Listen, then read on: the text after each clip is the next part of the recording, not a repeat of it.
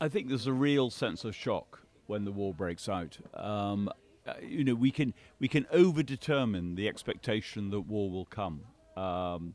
This is a Europe that has got used to peace, and sure, there have been wars in the Balkans very recently, but the economies of these countries are interlocked.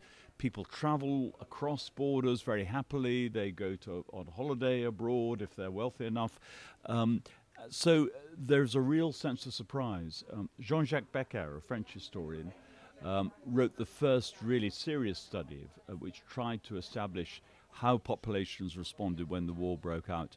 And he used three categories. One was shock.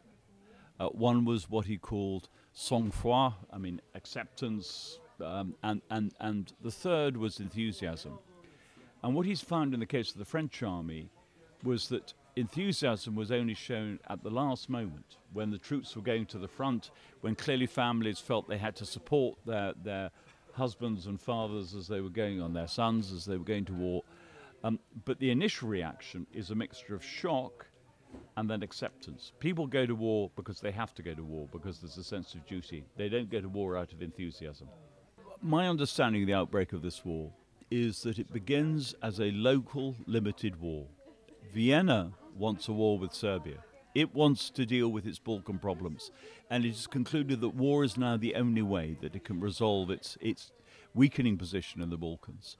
And we know that we've got the documents. Everybody else we have to speculate. In the case of Austria-Hungary, we have the documents. We show clearly from the very beginning of the crisis, after the assassination, they plan for war with Serbia. That is what they're trying to achieve. But they don't want a world war. They don't even want a great European war. They want a limited local war. And they want to defeat Serbia. And then, of course, Serbia, because Serbia will be defeated, it thinks, it does very well on its own against Austria-Hungary, has to bring Russia in, because only thus will it survive. And that's the point when the war expands, when the other powers are brought in, because Serbia really has no choice, and Serbia will be crushed, it thinks, if it doesn't get that support. Britain, the death rate for Britain in the First World War is twice what it is in the Second World War. So it has a much greater effect on Britain. And Britain, too, remember, between 1856 and the end of the Crimean War and 1914, Britain only fights one international war, which is the war in South Africa against the Boers. In every European war, it has been neutral. It has not been part of them. So the shock is greater when it comes, and then the impact is greater than any other war that Britain fights between 1815 until 2014. So it is big. What I think is what's happened though is we've lost any connection with the immediacy of it. If I speak to school children, they don't know of their own personal connection to this war. They don't know whether they have a family connection or don't have a family connection. The reality is they do have a family connection, because every family in Britain does have a connection. But they don't know it. So the memory has been lost. And when people talk about remembrance, they're wrong. It's not about remembrance, because nobody remembers. It's about rediscovering and reconnecting with this war.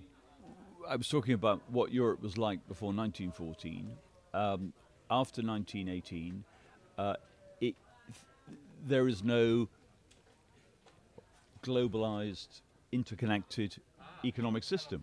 The nearest connection you have between the situation before 1914 is today.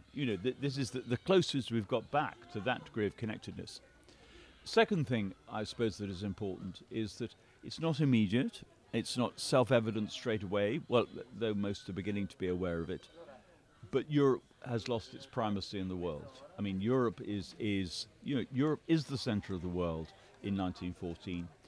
Europe is not the center of the world in 1918 anymore. And in particular, of course, the United States the new world has come to the rescue of the old world. And then I suppose the third thing is that actually the war does not end easily in 1918.